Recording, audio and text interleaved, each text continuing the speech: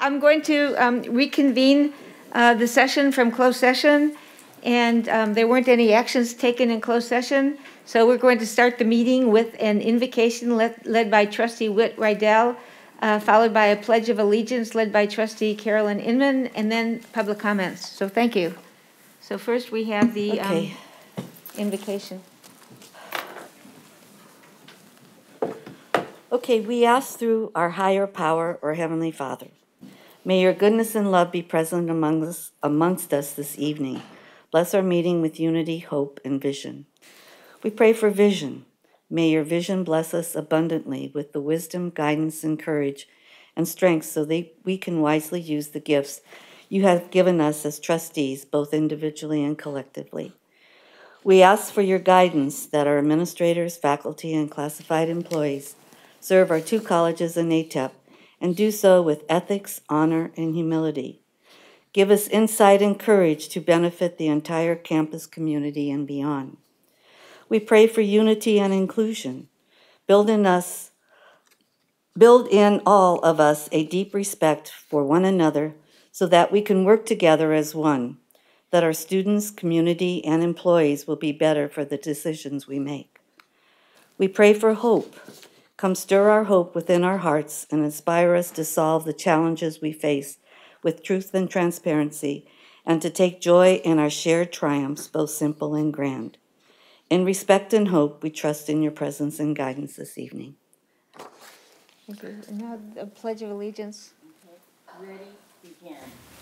I pledge allegiance to the flag of the United States of America and to the republic for which it stands, one nation, under God, indivisible, with liberty and justice for all. Thank you. And now we go to public comments, and there's two public comments. First, an employee named Jennifer Jazayan. Did I pronounce that right? Hi. Okay. Can you go over there so we could hear you? Thank you. I hope I pronounced your name correctly. Close, Jazzieri. Okay, thank you. All right, thank you for having me. My name's Jennifer, as you just heard. I'm here as an employee of the district since 2003.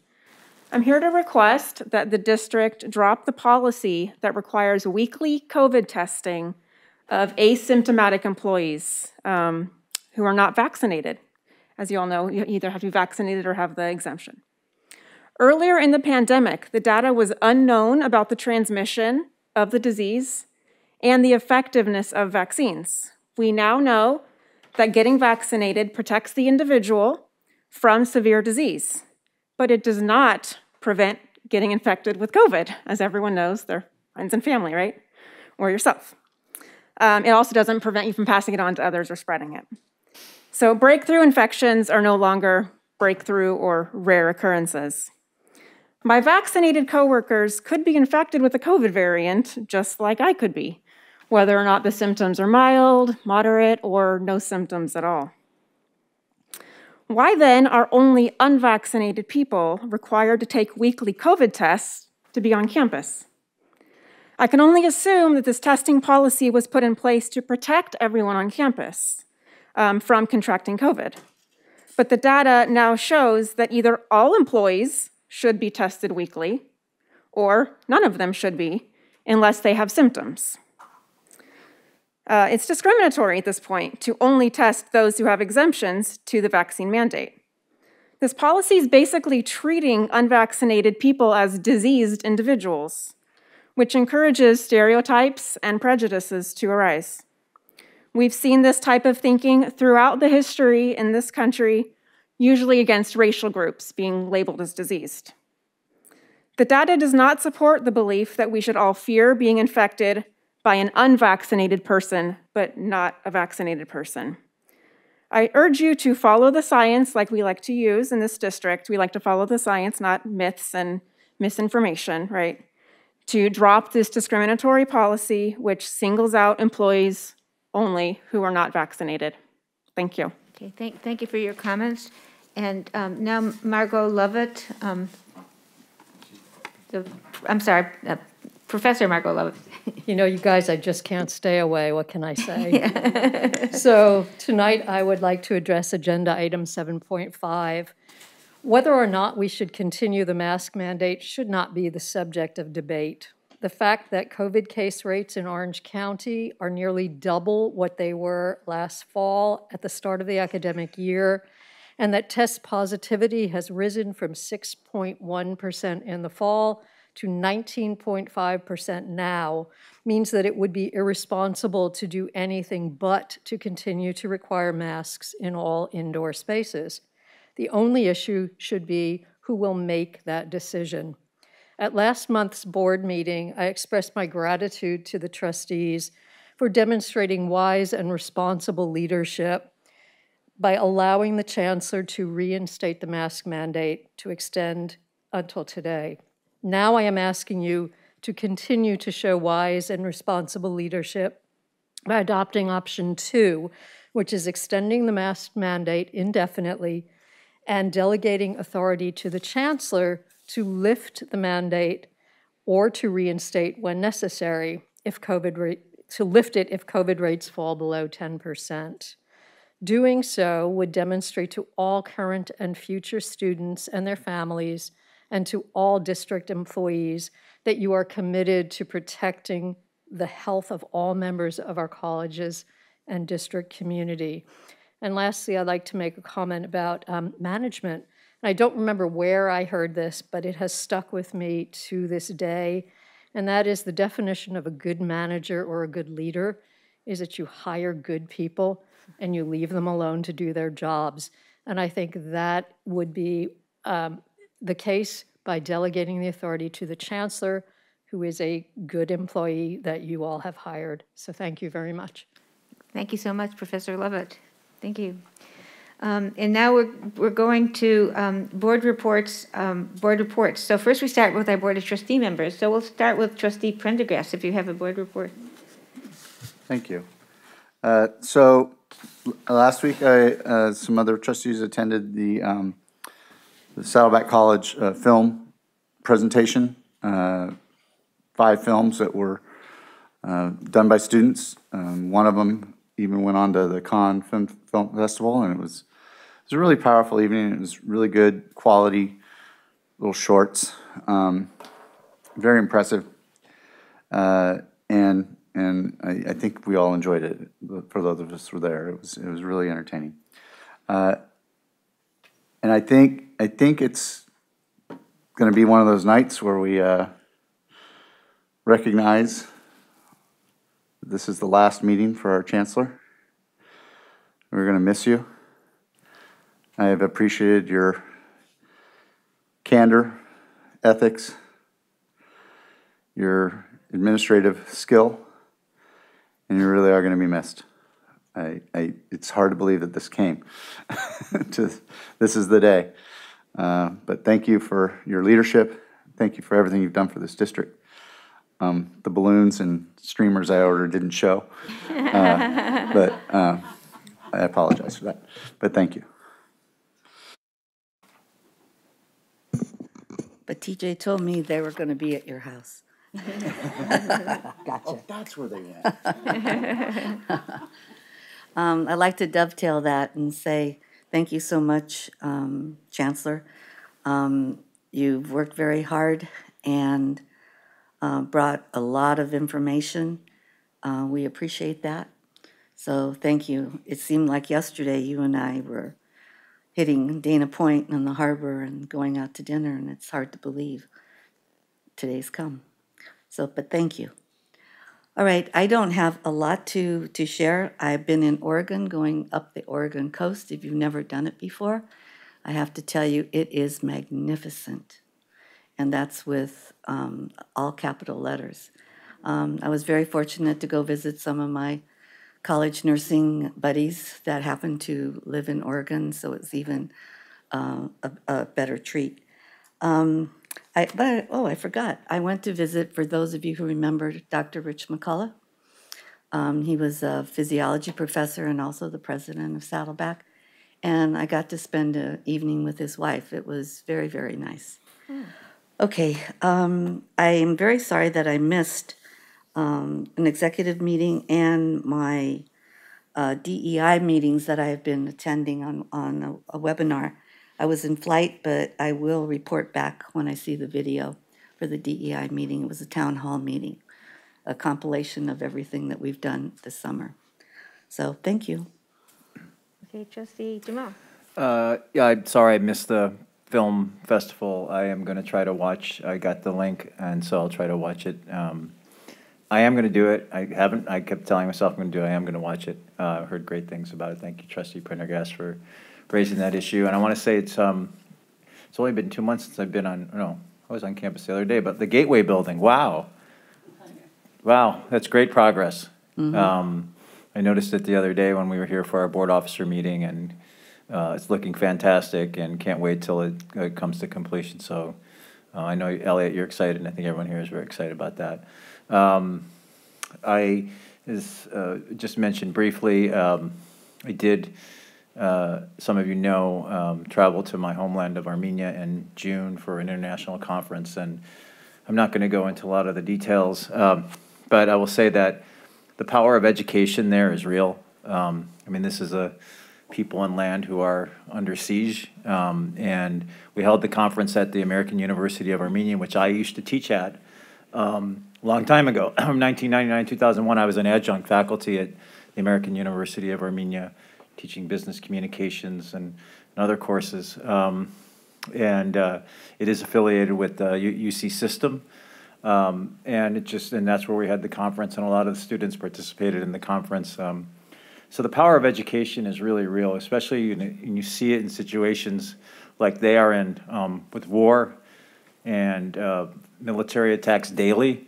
The way we move forward is education, and American University there is just fabulous, and still involved in a number of ways, helping raise funds for them. So lastly, I'm glad the trustees raised that it is the chancellor's last meeting. I think she was Kathleen, a very consequential chancellor, leading during a period of COVID and remote work and uncertainty. And I think of all the things I think of Kathleen, it's definitely a person of conviction and certainty. And I appreciated her role, especially during that period of time. It was not a period of time for everybody, but I think she did it well, and I want to thank her for that and wish her the best in the future. Thank you. Thank you. Okay, Trustee Jay. I want to thank Kathleen, too, for the wonderful job she's done. We'll miss you. And you've done great. It was very hard during COVID. New grounds, new things, everything was new during COVID. And I also did attend the film festival. It was very good. And Thursday, July 21st, the IVC Foundation held its annual summer planning retreat. There are some exciting opportunities coming our way. Thursday, October the 20th, is the third annual IVC Giving Day. For every $2 donated, the foundation will match it with $1, with a limit up to $500 in matching funds per account. Plans are also well underway for the annual event, Celebrating Excellence. Please mark your calendars for Friday, March 10th, at the Lions Air Museum. There will be a variety of ways to get involved and to support the students and programs of IVC. During the retreat, we learned about the endowments and the bequests. When you establish an endowment, you provide an ongoing income stream for the college in perpetuity. They can support a specific program or scholarship. It is an incredible legacy, and at IVC you can create an endowment with a $10,000 gift. A bequest is when you include the college in your estate plans. This can be done by leaving a specific amount, a percentage, or a residue of your estate. It is a very simple process, and it is a wonderful way to impact the college and help the students. Thank you. Thank you. Trustee Inman. Yes, thank you. During the last month, there weren't a lot of events to go to, but what I did do was I write a column for an independent newspaper in the city of Irvine, and it has a title. It's called Community College Corner, and we have 20,000 subscribers and 44,000 plus followers on our Facebook page. And so I had done a column called School Watch that had to do primarily with K-12, and I did that for like 5 years, I guess it was. And so now I've changed, and so this is the fun thing that we did for the last about 8 weeks was we had a portrait of a student each time, and the student had to be an Irvine resident and was also graduating and really excelling tremendously. And we honored, forgive me if I don't say it right, I'll try, Anna Nam, D'Angelo Hunter, Brittany Kester, Johan Bian, Austin Lake, Brooke Al-Sayed, Sandos El-Bershawi, and Nathan Akiyoshi. So it was really, really fun. And what it showed was that many of them, well, I'll just say it like it is, many of them could have gone any place they wanted when they got out of high school, but they chose the path of coming here first because there's such tremendous advantages to doing that. Brittany Kester, for instance, got the Jack Kent Cook Scholarship. I think it was 1,200 applications for 100 people, and it's up to $35,000 a year for 3 years. And you know that was a great decision on her part, rather than going straight into a 4-year school. So, and then others, they all have fantastic accomplishments and goals, and they're all going to great schools and now for the rest of their education. Somebody wrote as a comment, it makes me even prouder to be part of this district. And that's the way I felt as we finished each article and posted it. And I too want to thank you, Kathleen. As the new person, she said, you can ask me any questions anytime you want. And so every Sunday night before I would get my questions, and you were just incredibly kind and patient. I know there had to be times where you thought, I can't believe she doesn't know this.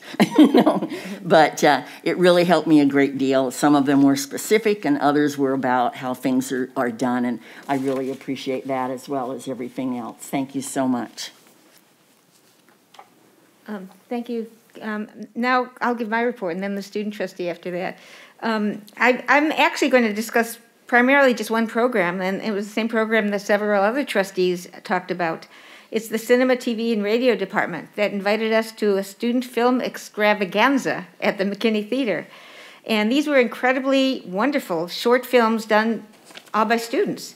So I congratulate the professors, classified professionals, and students for these first-rate films. And as Trustee Prendergast said, one of the films was screened at the Cannes Film Festival in France. Yes. And among the dignitaries who attended the screening were Trustee Prendergast, Trustee Barbara Jay, Dean Scott Farthing, Professor Hiro Konishi, and our film professionals, Matthew Brodette, Randy Van Dyke, and Scott Ferguson Green. And then after that, I was able to meet with some of the student filmmakers who discussed how they made their films. And this was Adrian Gallardo, Cynthia Nguyen, and Richard Eldridge for the screening. And I just want to mention that Saddleback's Film Studies Department is well known for its excellence. My son actually took classes there, and a friend got a great job doing films after completing the program. And one of the students who applied for our AAUW scholarships noted she attended from North County primarily because of the excellent reputation of the film program. And I too want to echo my fellow trustees' remarks about Chancellor Burke. You really have done a fabulous job during, I know you're going to help us a little bit for a few months by giving us, for a month at least, for giving us advice, and we really will welcome that. but you stepped in, and who would have known there would be a worldwide pandemic, that we had to make these really difficult decisions about masks and vaccines and how do we keep our students safe? And this is like the first time we've had a pandemic like this since this, what they call the Spanish flu in 1918. And we had to do whatever we could to keep our students safe and to keep the classes going and to keep students going to classes, and we did. We kept our students going to classes. We changed to online classes in 1 week. We kept our students safe. We kept things going beautifully, and it wasn't easy. These decisions are not easy because they're like, we're making them in kind of a area that no one's ever made them before for 100 years. So we really, really thank you for all your help and all your good work, and stay in touch and keep giving us good advice, okay? Thank you so much. Okay, now Trustee Abelos, okay? Thank you. Thank you so much. Hello to the board, staff, and faculty. I also want to say thank you so much, Chancellor Burke, for serving the students on behalf of the student governments of Saddleback and IVC, and on behalf of all the students. We want to thank you so much for serving us and for keeping us safe, as our other trustees have said. And also thank you so much for helping me in my transition into serving as student trustee, and for always being there for any questions that we might have. You're really a leader that puts the students first, so I'm really grateful. And I apologize that I was out sick for the June board meeting, but I'm grateful to be back here to represent our students in person. From the Saddleback campus, the student government has been organizing and planning for voting events and resources that they plan to host beginning this fall semester to increase civic engagement and awareness on campus, especially with the midterm elections coming up. And they are planning to host start of school events during the first month of August to provide information and fun for incoming students. And as of the ASG at Saddleback, we're having some board meetings and are currently planning some bonding events over the summer. And for the IVC campus, today our associated students of IVC voted on our budget for the 2022-2023 school year. And our budget goals reflect a renewed emphasis on planning student events for providing equity and building community. And our student government has also been planning our Welcome Back Week to welcome students to IVC and to connect them to all the resources on campus that they need in order to have the best support for the start of their semester. And this is also to ensure a sense of connectedness to the student body on campus and set students on a pathway to their success. And lastly, I've also connected with other student trustees statewide to discuss student engagement, basic needs, and empowering the student body. And I'm also grateful to the district for including in our agenda the opportunity to attend the California Student Trustee Conference in August in San Francisco, along with other student trustees statewide. And thank you so much. Thank you. We're glad you're better. Thank you. And next, Associated Student Government Reports, Gloria Lee, Saddleback, and Angelica Bustos, IVC. Are they the students here? Not here. No, they're probably studying. Okay. And Irvine Valley College Academic Senate, Dan DeRelay. Good evening, trustees and Chancellor Burke. Chancellor Burke, I've had many opportunities to express my appreciation to you. So tonight I will simply say a very heartfelt thank you for who you are and for all that you have brought to us and done for us. Thank you. I'd like to comment on just a few academic items at IVC before speaking briefly regarding one of tonight's agenda items. I've been thinking this summer as I've been teaching my Writing 1 class at IVC, and particularly this week, about student equity. Many of my students at IVC and in my class come from backgrounds that did not provide them with educational equity. And more of my faculty and staff colleagues now come from non-majority families and cultures. Many were first in their family college students. In fact, I myself was raised by a widowed mom who worked hard to provide for my needs, but who did not have any academic college experiences to share with me. And so we educators are always learning how to best provide what we often did not enjoy. And it is a joy to see our students take this help and to succeed. So these efforts are part of IBC's, Senate's, and faculty's goals this year to continue professional development surrounding issues of student equity and success, to continually improve our teaching in both the in-person and the online classroom experience, to improve faculty outreach to students, to partner with our classified staff to strengthen our programs and meet our students' academic needs.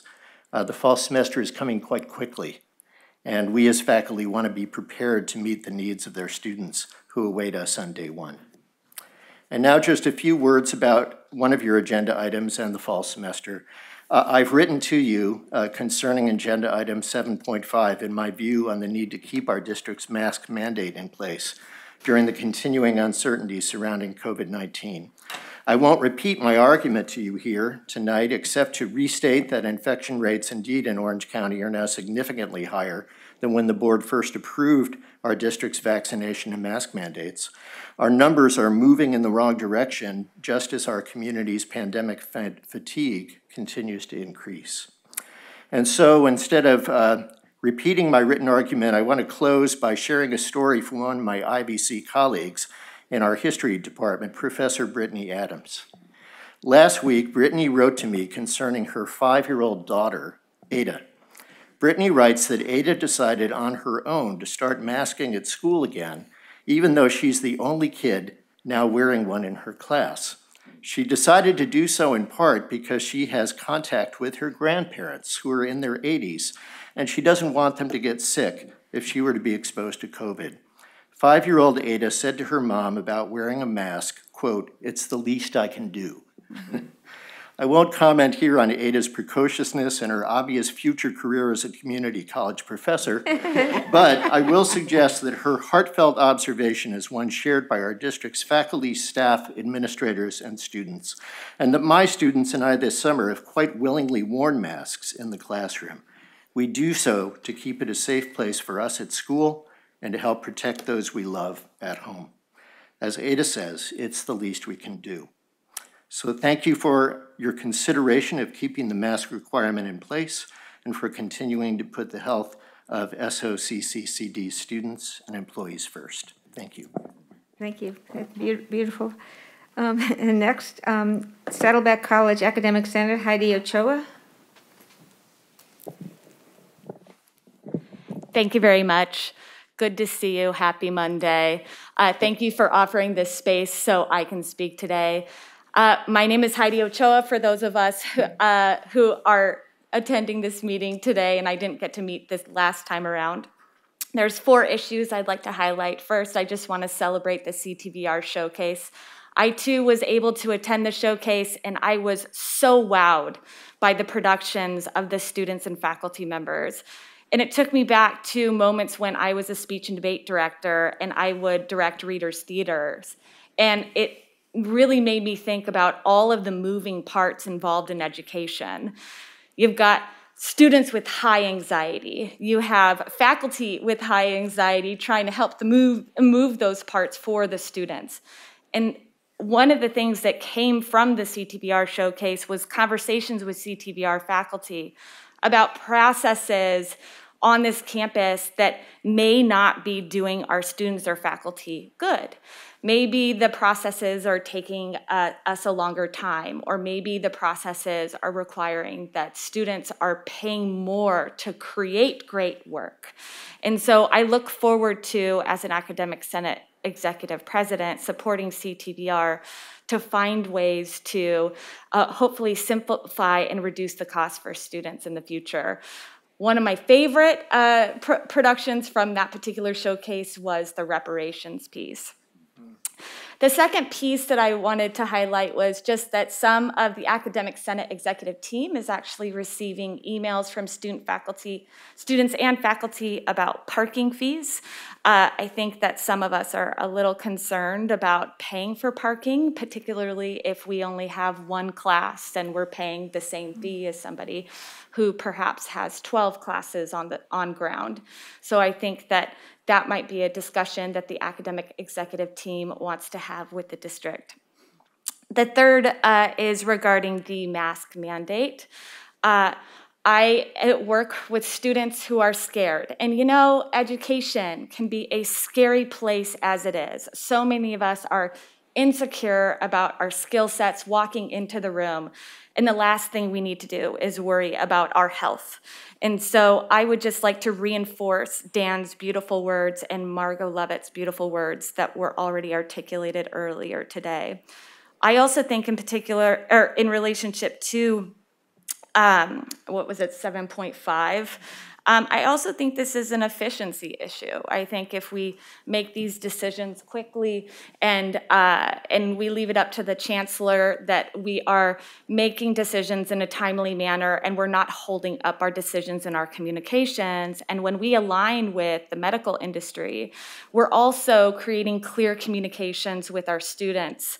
Because I think that sometimes students who are familiar with the medical lingo wonder why it is we don't align. And when faculty have to explain that alignment in the classroom, you're putting faculty in the place of having to regulate things that they shouldn't have to. Finally, I just wanted to say, Chancellor Burke, I remember your first presentation during an opening session, and I remember receiving it thinking, this is a teacher as a leader. And it's been really impressive to see your leadership. This has been a rough run, and I just want to say, I commend you on this amazing accomplishment. Thank you. Thank you so much, Heidi. And next, Faculty Association, it looks like Louis Long is here. Thank you. I am filling in for Melanie today. Okay, thank you. Thank you. I will be reading a President's report that Melanie wrote. Okay, thank you. The Faculty Association supports a board action relative to Agenda Item 7.5, delegating to the district administration the authority to make decisions regarding masking mandates and other safety measures as recommended by the local health authorities. Day-to-day conditions can change suddenly, and for the safety of students, faculty, staff, and the community, the district administration needs the ability to make timely health and safety decisions based on up-to-the-minute data. Secondly, speaking on my own behalf, I'd also like to thank Chancellor Burke for, after many years of experience in this district, for leading us in a rationally led, collaborative, and consensus-driven district administration, which I think has benefited not only the operation of the district as a whole, but also just the day-to-day operations and attitudes of faculty members, students, and staff in the district, and I deeply appreciate that. Thank you. Thank you. Thanks so much. And next, the IVC Classified Senate is that Amy Hunter? Hi. Instead of Desiree? Correct, Okay, yeah. thank you. So good evening, Chancellor Burke and Board of Trustees. It's nice to see you all again. So I'm past president of IVC Classified Senate, filling in for Desiree Ortiz. And just thank you so much, Chancellor Burke, for your leadership and your support and care for our classified, and had great opportunity to work with you during your tenure here. So since the last board meeting, we've held our 22-23 Senate retreat in the Irvine Ranch Water District Duck Club. First part of our retreat was to have Franklin Covey training on speed of trust to help build our relationships with our colleagues as we continue to work on our commitments with our students and employees on Caring Campus, guided pathways, and much more. And then we also spent the other part of the day doing our retreat and planning for 22-23. So we're looking forward to building our classified committees as well. This week, myself and Marcela Reyes will be meeting with Michelle McDougall-Jackson and Saddleback Senate, showcasing our IVC Caring Campus work. And then please visit us in August for our Flex Week. August 15th through 19th, we have several classified presentations and activities that we're a part of. Caring Campus Meet and Greet, a Discover IVC Passport to Resources, the Cajita Project, which we're looking forward to learning about everybody and coming together, and then our IVC Classified Senate meeting to kick off the year. So thank you so much. Yeah, thank you. There were some great pictures of the class of you're putting on the presentation for the Caring Campus in Dr. Hernandez's board report. So in the agenda. Okay, thank you. So the next item is California School Employees Association. Saddleback College. Saddleback College Classified Senate. Michelle McDougall-Jackson, and welcome. Thank you. Yes. Good evening, everyone. It's such an honor to be here with all of you as the voice for Classified Senate at Saddleback College.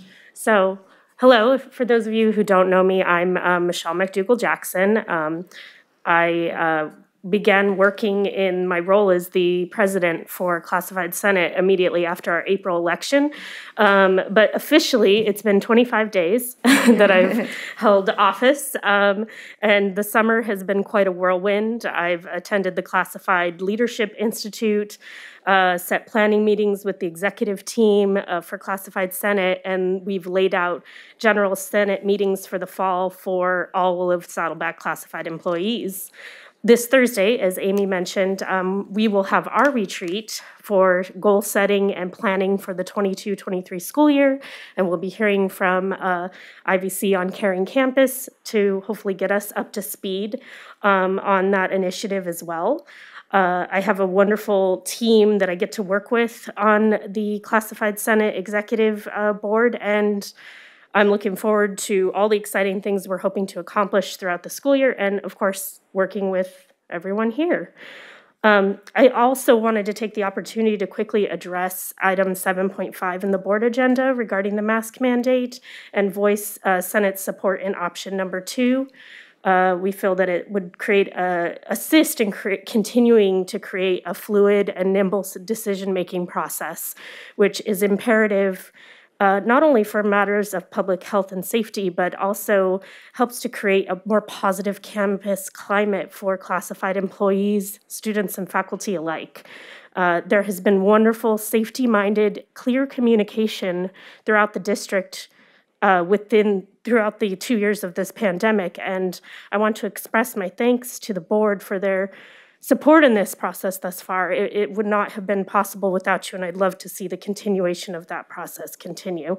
Thank you, Chancellor Burke. I know we haven't had a lot of time to work together, but to my point about the communication, it's been such an honor to work for a district that has been so clear and concise and gives everyone the peace of mind of the goals throughout the pandemic and the safety-minded objectives. So thank you. Yeah, thank you. It's good to hear all the employees are unanimous on that one item that all the employees we hear from. And then the next, California School Employees Association. Today it's Gabrielle Langingham instead of Scott Ferguson Green today. What? Scott's at a conference. Yeah, I saw that. Thank you. Gabrielle Landingham. Yeah, thank you. I know Scott's at a conference in Las Vegas, yes, I think. Yes. Good evening, President Milchiker and members of the board. And again, Scott Ferguson Green, our chapter president, is away at a conference, and as VP asked me to make a brief statement regarding the safety protocols, including the mask mandate. The California Schools Employees Association has been most appreciative that the South Orange County Community College District has maintained its pledge to keep everyone safe, from all of our students to every employee who works for the district, even the flexibility to determine when to implement the mask mandate, fully supported by CSEA. Keeping everyone safe is paramount. CSEA will always be in support of your authorization to give a top administrator of this district the ability to make decisions that may be needed on a daily basis on any given time as we continue to live through the COVID-19 virus and its variants. Thank you. Yeah, thank you so much. It's good to hear how all the employees feel about it. It's really important. Thank you. And our next item actually is item 5.1. It's ATEP, our Goddard School Project. It's a public hearing. And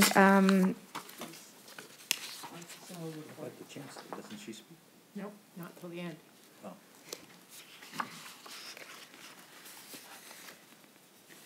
okay, item 5.1 is a public hearing, and then we'll vote on the item after the public hearing.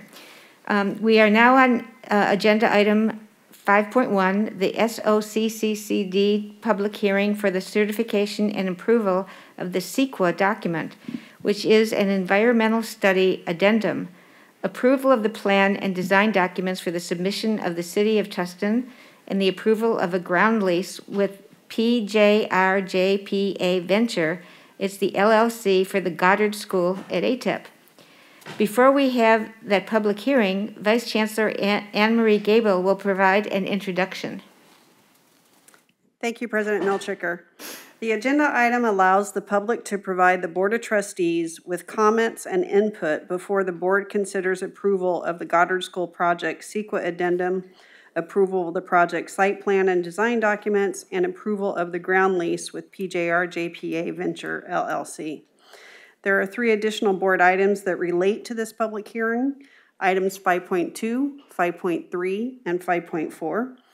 If you have any questions throughout this public hearing process this evening, both myself and Mr. Madhani Ephraim are here to assist.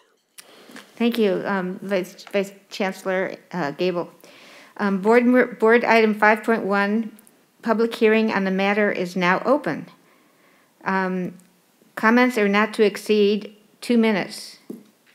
Are there any comments or questions? No? Okay. We have to do the public hearing before you vote on it.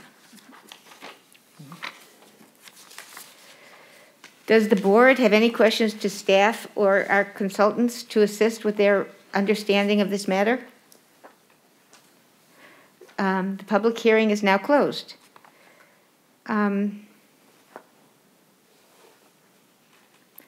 Vice Chancellor Gable, does the staff have any? No. There's been no responses, so you don't have to reply to any responses.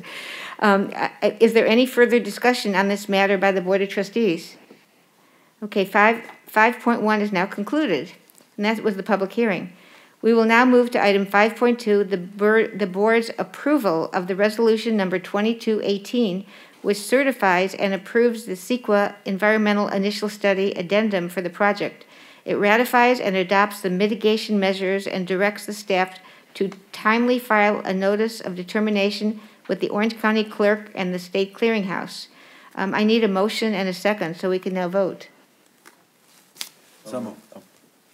Who made the motion? Okay, Trustee Prendergast made the motion and Trustee Jamal seconded it. Okay, now we vote on this item. So all board members, please vote on your screen when it comes up.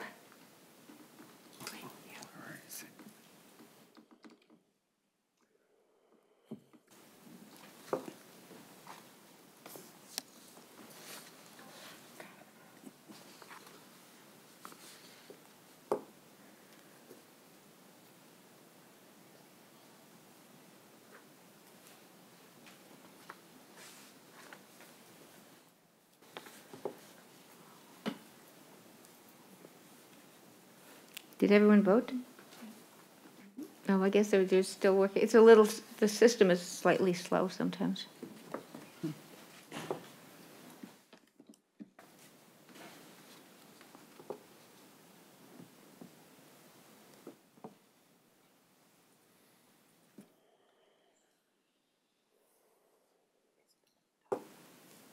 It hasn't come up yet, right? Yeah, it's there.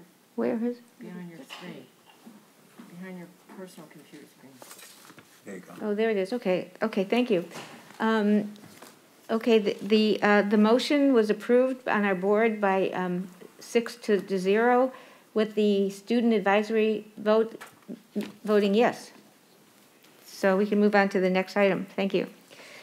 We will now move to item 5.3, the board's resolution number 2219, which approves the project's site plan and design documents and submittal of the site plan and design application to the City of Tustin and authorizes and directs staff to implement the project. So once more, I need a motion and a second.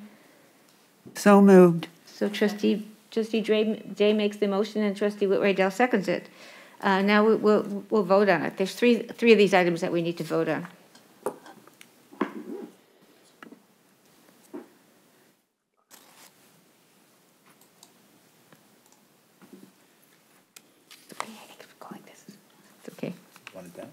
Yeah, I don't really need it right now, thanks.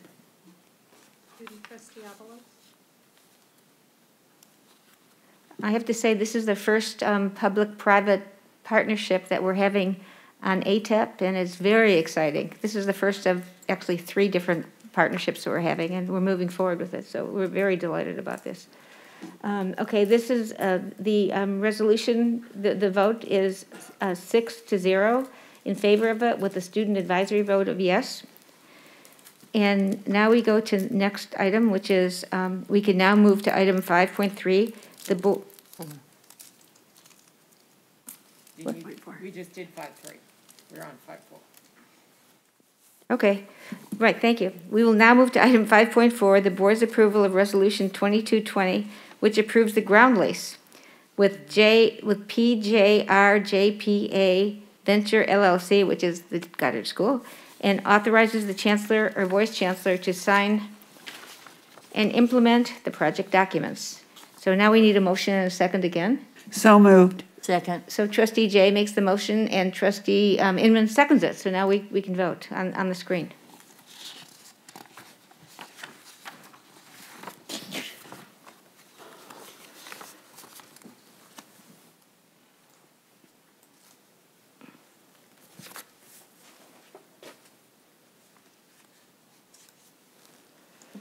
Okay, the vote is unanimous, 6-0.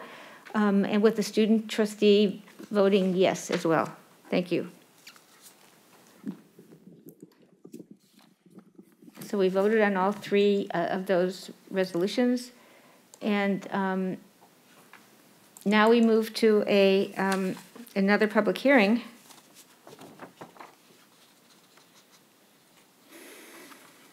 Okay, here it is. We are now on agenda item 5.5 regarding a public hearing on the initial proposal on the mutually agreed reopener for Article 30, wages by the district and the faculty and the SOCCCD Faculty Association. Before we hold the public hearing, Vice Chancellor Cindy Viscachill will provide an introduction. No, this is, oh, sorry. Excuse me, my fault. Thank you. Thank you, President Milchiker. The board will conduct a public hearing to provide an opportunity for the public to comment on the mutually agreed reopener between the district and the faculty association. If the board has any questions throughout the public hearing process, I am here to assist. Does the board have any questions for staff to assist in their understanding of this matter? Nope, I think they understand it. Okay, board item 5.5, the public hearing on the matter at hand is now open. Public comments are not to exceed 2 minutes. There's no public comments? No public comments? Then the public hearing is now closed. Is there any further discussion by the Board of Trustees?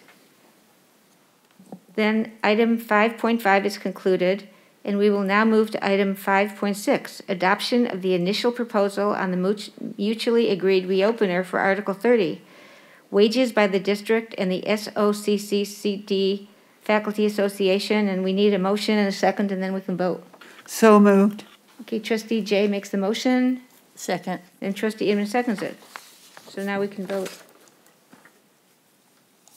The vote is 6 yes, 0 no, with this all agreed yes, and so it's unanimous with the student trustee voting yes. And the next item is 7.1, a student expulsion discussion. Vice Chancellor Viscachill, can you please take this item now? Thank you, President Milchiker. Members of the board and members of the public, the Board of Trustees will be deliberating the discipline of a student ID number 1138799 based on the outcome of the hearing held on May 5th, 2022. Although provided notice where the student would have had the opportunity to present evidence or cross-examine witnesses, the student did not attend. The student ID number 1138799, as is his right, has requested to have this deliberation heard in open session to the extent that it does not implicate the privacy rights of other students. The student also has the opportunity to address the board on this matter in open session. It is important to note that this is not a hearing or an opportunity for the student to provide evidence or witnesses to the board. The student was previously afforded the right to present evidence as part of the student discipline hearing, and that portion of the matter has been completed. The student may only make a statement during public comment, as would be afforded any other member of the public. Is anyone present on behalf of student ID 1138799? If so, you may proceed to the microphone and address the board. It appears that no one is present to speak on behalf of this student. The board may proceed to agenda item 7.2 for action.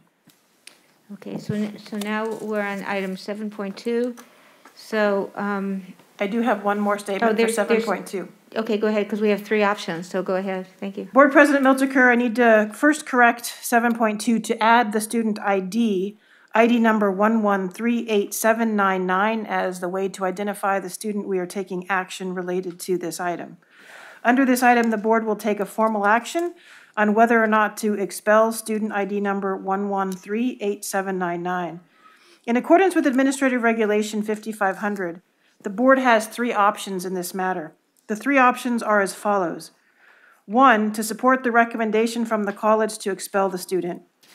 2, to impose a lesser sanction on the student. Or 3, to refer the matter back to the hearing panel for further consideration. At this time, the board can entertain a motion related to any of the 3 options before the board tonight. We will be taking the motion verbally and then allowing for a roll call vote. I move option 1. Okay, thank you. So Trustee... I second it. Trustee Prendergast moved option 1, and Trustee Jay seconds it. So now, Madam Secretary, can you call the roll? Who's the call? Trustee Inman. Aye. Trustee Jay. Aye. Trustee Jamal. Aye. Trustee Milchiker. Aye. Trustee Prendergast. Aye. Trustee Whit-Rydell. Aye.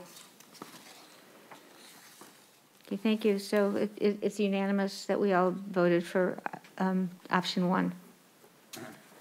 The next item is a board policy revision. And it was discussed last month, so we can approve it. Is there a motion and a second? So moved. Trustee Jay makes the motion. Trustee Inman, are you seconding it? Oh, the student trustee can make you can make a motion and second it too if you like. Actually, we have a problem with that, so we'll take Trustee Inman. We'll take Trustee Inman. Okay. So did you second Trustee Inman? Yes. Okay, thank you. So the motion was made by Trustee Jay, seconded by Trustee Inman, and okay, now we can vote on it. These policies were approved by B Park.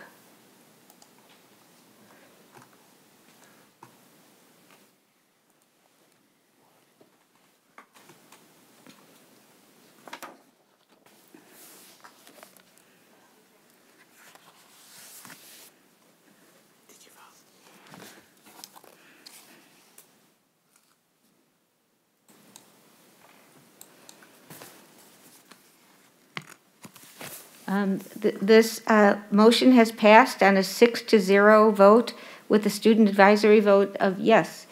So thank you. Now we can move on to the next item, which is the board meeting live stream discussion.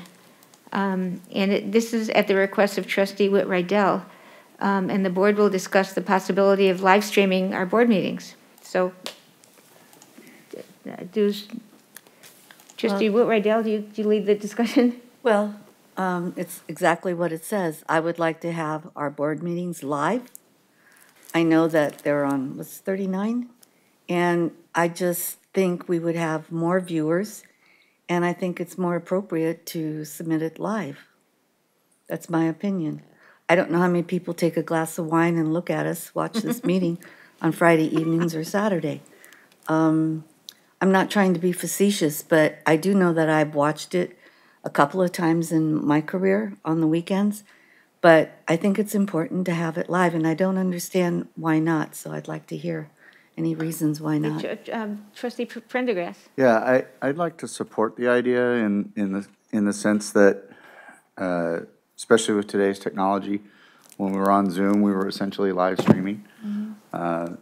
I know that other districts do this, both K through 12 and college districts and city councils and boards and of that nature.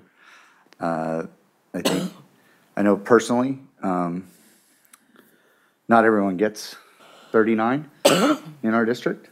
I don't. So I couldn't watch myself if I wanted to unless I go to the links on the website. which I've done, but, you know, like I watched last meeting because I missed it. But, so yeah, I think it would definitely increase our transparency and access to our constituents. I was just told, and we could confirm this with staff, but that if they would live stream the meetings, it would be done on YouTube, and that way everyone could watch it on YouTube. And I get Channel 39, but I don't get the Irvine Valley College TV channel, so we don't really get to see what happens up at that TV channel. So interesting. Mm-hmm. Okay, Trustee Jamal. So I think this is long overdue, and Trustee Whit Rydell, thank you for offering this up. I believe it was discussed at some point in the past, but I think Trustee Prendergast is right. We need to be transparent. We are, but this just, I think, increases the level of transparency. There's no reason why they shouldn't be simulcast live as other public agencies do across the state. Not all of them, but many of them do. And we certainly have and I guess that's where if I may ask our Vice Chancellor of Technology, is there any reason why we would not be able to simulcast our board proceedings? And assuming the answer is no, in what manner would you recommend, or is it something you need to think about? I mean, the modem, is it YouTube, or is it just a live stream? So. We can have the technology in place. Thank you. It might be YouTube, but it might be something else, so we'll do a little bit of research. Okay, great. And if we were to adopt this resolution tonight, do you think this? There is no resolution. I don't mean resolution. I mean, if we don't vote on it tonight, so, because it's not on the agenda for voting, it's on the agenda for discussion. Okay, let me rephrase it. Sorry. Let me rephrase it. If the board tonight indicates that this is the direction we want to go, how soon do you think this could be in place?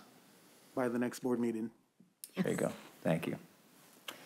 Just for clarification, we'd have to vote on that, though.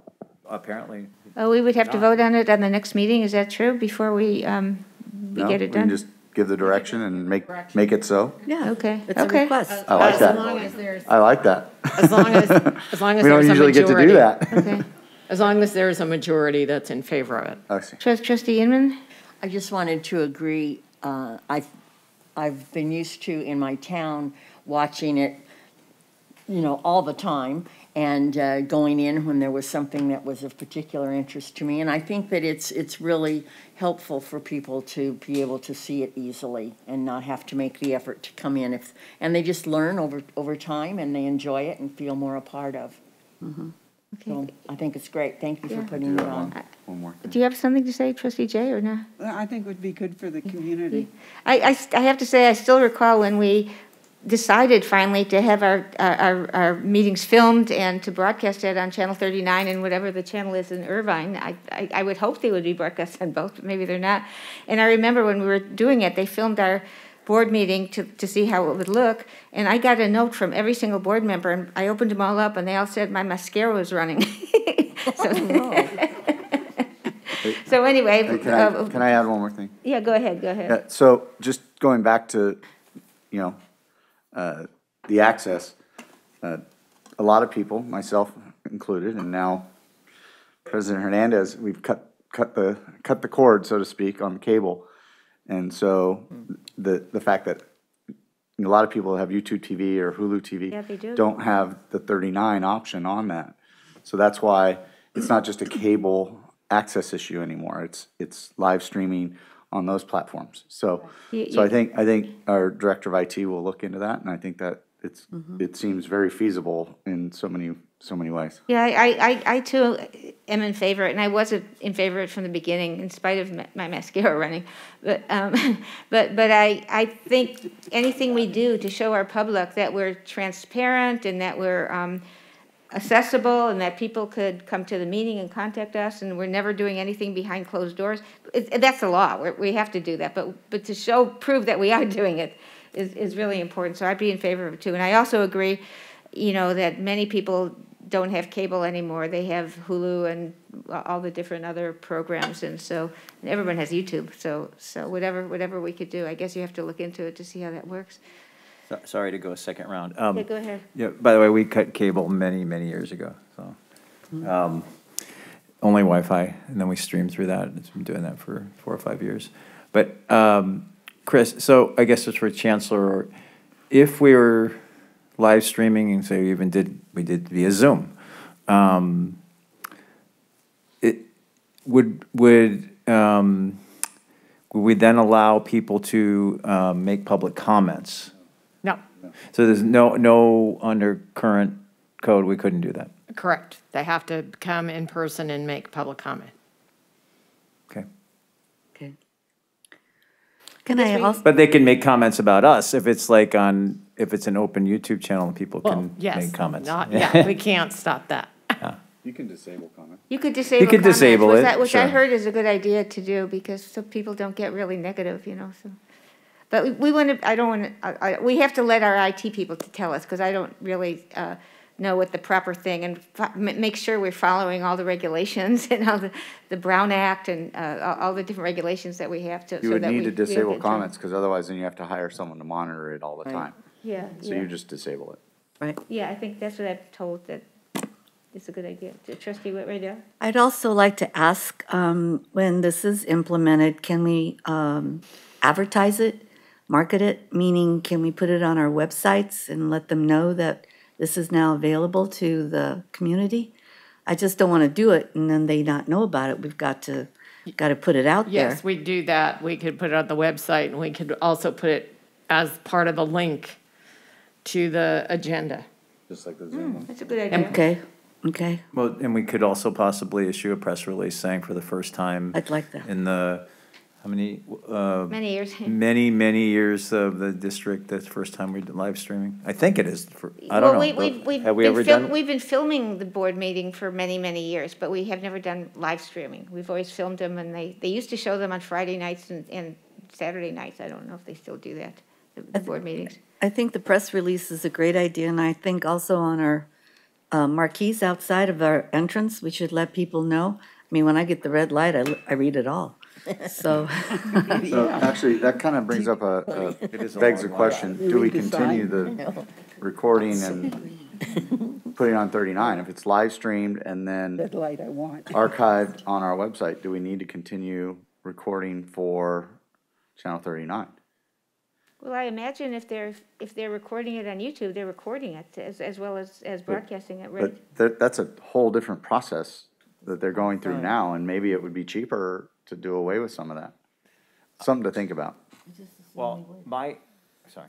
I mean, I think that just so whoever's, well, they're not listening live, but when you listen afterwards, I mean, the whole idea behind this is not to supplant the uploading the videos to the website and other platforms. This is just additive to that. So whatever is recorded live stream, you can still go back and watch it over the weekend afterwards. I know your question's on whether we do the public access channel or not. I mean, does that cost us, like, would there be a cost savings to discontinue that if you're already archiving it on our website and an opportunity to watch it live? Do you need to continue the process of recording it? And then, like, does it cost money to put it on the access channel? Those are things that should be considered in whatever recommendation is brought forth. So we'll look into that and get back to you. Yeah. Okay, so looking into the cost and looking into the best way to do it. So it sounds like the board is unanimously. Oh, Matt, do you have something to say? Great. This is Matt Bodette. He's one of the key people in the film department. Hi, good evening. Trustee Prendergast, it would not be any cost savings. We still have to go through the same process to put it either on YouTube or on the channel. So the technology in the back room would all be used the same way. It wouldn't be a labor savings or a cost savings in any way. Same process, but is it necessary to then keep putting it on 39, I guess is the question. I would say it is, because a lot of our viewers don't have computers or know how to use them. So I would say we should probably keep it going. Yeah, a lot of my constituents Point. in Laguna Woods. But I don't think they get, do they get Channel 39 in Laguna Woods or not? They do. They do? Okay, excellent, good, excellent. One of the other things also is when we do a recording such as the board meeting, we want to make sure that it's preserved. And we would want to run a backup recording, which would be the recording that we have now, actually. And I had one other point. Oh, and it's usually posted, the recording is posted on our website usually, right? Yes. So I basically take that recording, do what I do with it, and then upload it to YouTube. Okay, great. And what would actually happen is the live YouTube video that would be produced from the actual night, if there was nothing that we needed to do with it, it would just stay the same. Mm-hmm. Matt, can you remind me? I forgot now. Sure. On Friday and Saturday, what time, was it 11 o'clock on Saturday? Usually it was in the evening. It's 7 a.m. and 7 p.m. Oh, 7, okay. on Channel 39 and Channel 33 in Irvine. Oh, it is, okay. Mm-hmm. Thank you. I've turned on Channel 39 and I've caught the meetings at different times, which I was delighted to catch it. So. Sometimes I actually run it at different times, but those are the advertised times. I think it's good to let the public know what we're doing. These are our TV channels, you know. Our TV channel is Channel 39 in South County, which I get, and Channel 33 up in Irvine, which some of the other trustees get. And it's good to have our public know what we're doing and able to tune in when they're interested in. So I just checked, I'm on Board Docs, I did check on the link. So the our last Board of Trustees meeting had 24 views on YouTube. So let's mark that attendance and see see where it goes going forward. See if we can increase it. Okay, sounds good. Sounds good. We need data people. May I mention we're data-driven here, right? May I mention one thing about the technology to actually do this? We could have gone live tonight. I have a computer back there called the TriCaster, and I have it all set up and ready to go.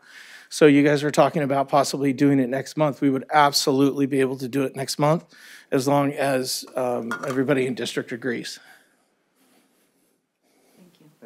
Okay, that sounds great. I said really good things about the film department, and now I stand behind the things I just said. Now, okay, thank you. Right. And thank you, Trustee Whit-Riddell, for bringing this up. That was a good idea. Thank you. So we don't need anything else you need to say. Is that it? Oh, no. Okay, If you have any more questions, I'd be happy to answer them for you. Any other questions? Okay, thank you. Okay, thank you so much. Thank you. Thanks, Matt. So they're going to try to bring it forward maybe next week. I'll talk about it, see how it goes. Month. Thank you. And then the next one is what so many employees have been talking about, the indoor mask mandate. And we actually have several options on this one. One of the options is the board would require the board monthly extensions of the indoor mask mandate at the regular meeting. That's option one. And option two, it's recommended that the board extend the mask mandate and delegate the authority to the chancellor to lift the indoor mask mandate should the 7-day Orange County case rate fall below 10%, and to reinstate the indoor mask mandate should the 7-day rate rise above 10%, as reported by the Orange County Health Care Agency, or OCHCA. I would like to move option 2, and I would like to speak as to why. Is there a second? Okay. Second, is there a second? I second it. Okay. So Trustee Prendergast made the motion and Trustee Inman seconded it. I just have to say, I listened to a lot of, being a biologist, I listened to a lot of information about some of these things, and I was listening to TWIV This Week in Virology yesterday, and they said right now out of the New York Times, it says that there are over 400 deaths daily from COVID-19 now, and that means there are 3,000 in 1 week or 150,000 per year. So this has gone up from the way it's been in the past. And almost all of these people that are dying are not vaccinated. So it's really sad. And unless we get past getting 90% of the people vaccinated, we'll continue to see the virus mutate, primarily in the unvaccinated. Even though that, the people vaccinated do get it too. You just don't die usually. Yeah, point of order, maker of the motion has the first comment. Oh, I'm sorry. Robert's rules. Okay, go Thank you. ahead, go ahead. But those are good points. Okay. I think for me, option two, I think the key part of it is that it gives the authority to lift it if things get better without coming to us and without having to wait a month and so forth. So I think it goes both ways. I think it's the opportunity to institute it if needed and to lift if it's not. And I think that's a flexibility that we absolutely have to trust our chancellor to make an informed decision on. So that's why I support option two. I think option one restricts too much the ability to make decisions, and having to come back every month to think about it and talk about it. It just makes it easier to delegate that authority, and it's not a superpower. It's a, you know, it's listed pretty clearly to go by data. I did have a comment about whether or not we need to have some sort of a policy on the type of mask. The data is very clear that cloth masks are fairly ineffective, that the N95s are far more effective and reasonable. The designs are coming out much better. And I know that early on, you know, as some of you know, my father's an epidemiologist, and he pointed very clearly to the data that the only reason we were using cloth masks is because N95s weren't available, and they were restricting access to them so that they could be used for healthcare workers. That has been mitigated, and it's very readily available to get N95 masks or KN95 masks. So I don't know if that's something we would need to add to the policy or consider to the policy, but I would like to see it considered or discussed amongst administrative staff. Okay. So we'll just vote on this, and then they could discuss that. Okay, we could discuss it, correct? Trustee, So, Jamal. yeah, I had a few comments. First of all, I want to compliment Margot Lovett. I think every district needs a Margot. a worthy participant and engager. And I mean that sincerely. We agree most of the time, but I think your engagement is really valuable. And we have to be on our toes because she's on it. And Dan, So I appreciate the chancellor bringing it before us. I do think it's a policy issue, and I do think it's appropriate that it come to the board. And I am supportive of, given the data, given the heartfelt and sincere expressions of support from all of the participatory governance groups that the mask mandate be in place for the time being. I do think there might be a hybrid option if the maker of the motion is interested in some kind of a mandatory language that I think that has in there, perhaps under option two, more easily than option one, some language that should there be a lifting or a reinstatement of the mask mandate, that it's done in consultation with the board president. I think that, to me, that's a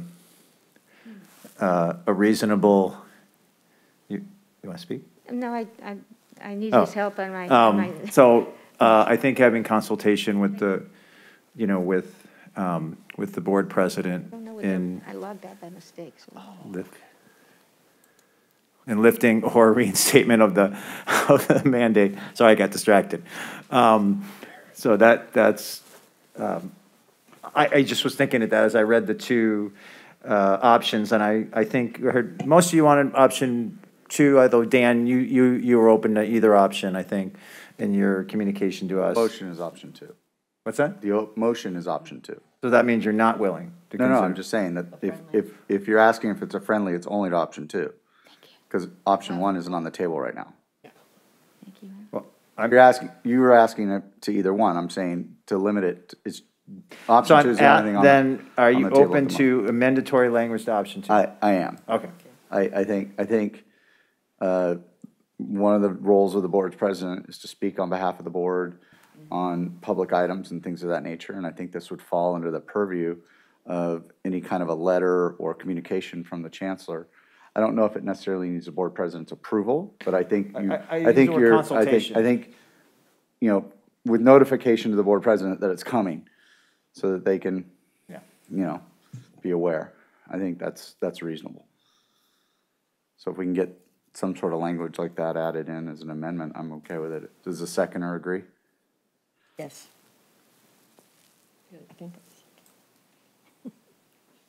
I think it's important that we don't wait a month till we meet to decide on this. It's Yes. paramount that when we see Yeah, it's an the positivity go up, we need to act on it, and when the positivity falls, we need to act on it. So, but I like what Tim said, and let's blend it and do it. Wait, so do you want to do language now? Oh, I know, I'm looking at Cindy. I think you would just say, it is recommended that the board extend the indoor mask mandate indefinitely and delegate authority to the chancellor in consultation with the board president. Okay, And then Yeah. the rest. Yep. Right. Simple. it sounds good. So you have to vote on the amendment first. No, because I considered it friendly. Oh, you considered it friendly, okay. Okay. So we vote on it all at once? Call the question. Okay, can we call the question? Is that okay with the motion and the seconders? Okay, excellent. Okay, yes. Okay. Trustee Inman. Aye. Trustee Jay. Aye. Trustee Jamal. Aye. Trustee Milchiker. Aye. Trustee Prendergast. Aye. Trustee Whit-Rydell. Aye. And Student Trustee Avalos. Aye. So just one other comment in regard to the masks and the quality of the masks. We've been changing that in the return to work guidelines as it shifted, and recommended that people use masks that are, high quality medical grade masks and not cloth masks. It's not a requirement, but it's certainly in there. It's highly recommended. Good. Okay, thank you. So that was unanimous. So, excellent. Thanks, everybody. I think it's important to keep people healthy, so really good. The next one, item 7.6, trustees' request for attending conference, and this is a conference, CCLC conference, annual conference in California, November 17th to 19th. So is there a motion or second? So moved. Trustee Jay makes the motion. Is there a second? I second it. Trustee Rydell seconded. I think I heard that second. Okay. And can we vote on this? And this doesn't mean that every trustee is going. This is the option to attend if you want to. You could move on. Okay, so we'll move on. We'll move on. So the next item is authorization of payment to a trustee absent from a board meeting.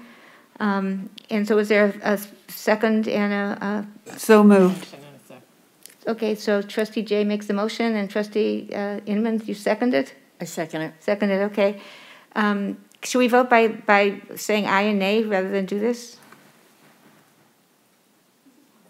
Okay, so we could try to vote on this one. See if it works. Okay, this is a trustee that was sick, that couldn't attend the meeting because she was sick. Versus being in Greece. Yeah, if you go to Greece, you don't get paid for the meeting. I hate that, but that's the way it is.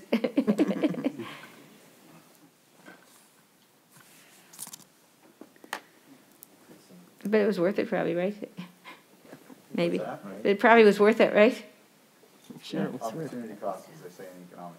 Yeah, that's right, opportunity cost. You're right, absolutely. Okay, so the motion, the motion has passed on a 6-0 vote with the student trustee abstaining. And then the next one is our big agenda item, which is the student housing presentation, because this is the fiscal considerations for doing student housing, and we actually vote on this item at the next meeting. So this is important to hear this stuff, I think. So do we have a motion and a second before we start? Oh, we don't need a motion. No, we don't need a motion and a second because it's just a hearing. Okay, great. It's not a hearing. It's a presentation. It's a presentation, right? So I'd like to introduce the folks who are going to be doing the presentation tonight. As you know, this is the second of three successive presentations that we're going to have for the board related to the student housing feasibility study. So tonight with us we have Mr. Ted Risher, who will be doing the bulk of the presentation. We also have Ms. Chelsea Bennett. They are both from the Scion Group, who are, is the firm that is doing the feasibility. And then myself and Mr. Medhani Ephraim are here for questions as well. So we'll turn it over to Ted. Great. I'll just do a quick intro again, Anne-Marie. But thank you again for having us over. Again, last month we did present the surveys that we did. And this month we're back. We're going to be talking about the financials. So Ted's going to be going through the slides quickly, and we'll be taking some question and answers at the end. Thanks, Benani. It's a pleasure to be here this evening. Thank you for having me. I want to say that Chelsea and I have both been working with Medhani and his staff and other folks at the district and the college level, and just had a really positive experience. The level of engagement has been just top notch and really, you know, exceeded expectations in all levels of sort of support, and so we appreciate their engagement. I'm going to go through this at a relatively high level, but please don't hesitate to stop and ask questions. This is a high-level review of the results that came back from the demand analysis.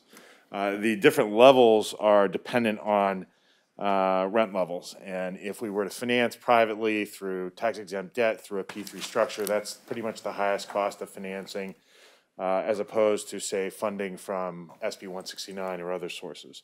And so you'll see as the rates come down, the demand grows. And so there's lots of demand for lower cost units, as you might anticipate at both campuses. Lower demand, but still fairly healthy demand even at the higher rent levels. Next slide. These are some examples of the tested rents at both the P3, the high end, and the SB 169, the low end. The SB 169 is the grant fund, the grant program that was promulgated last year through DOF that recently was enshrined in the executed state budget and awarded to 13 different colleges and community colleges across the state. And that's essentially dollar for dollar support on the hard and soft costs for construction and student housing. So these rents were developed with assumptions that we used initially prior to issuing the survey. And they accounted for not only the cost of constructing and operating the student housing projects, but also the cost to finance the projects, so the debt service associated with private tax-exempt debt. On the right are the SB 169 rents. They were developed to basically break even the projects, to properly operate and recapitalize the project, but essentially not to create a profit center for the district or the college. Next slide. These are some of the units we tested. There's actually a wide range of units and configurations, from student housing by the bed for single students to apartment-style housing for students with dependents, spouses, or children. Next slide. So a high-level kind of summary of the approach. We actually tested each campus on 5 approaches. One was a straight P3, which would be to, essentially engage the private debt markets with a private development partner and a nonprofit owner. The other would be a P3 with a significant district contribution to essentially balance get the rents back to the tested rents. And I must say, when the initial testing rents were developed, we were in a different capital environment. We have seen significant turmoil in the debt markets, so we've added additional costs and additional financing costs to this project, and that's why you're going to see a spread from the tested rents. Scenario 3 was a sort of tweaked project that made the building more efficient and then added additional debt to more heavily lever the project, but essentially reduce the pressure on the rents.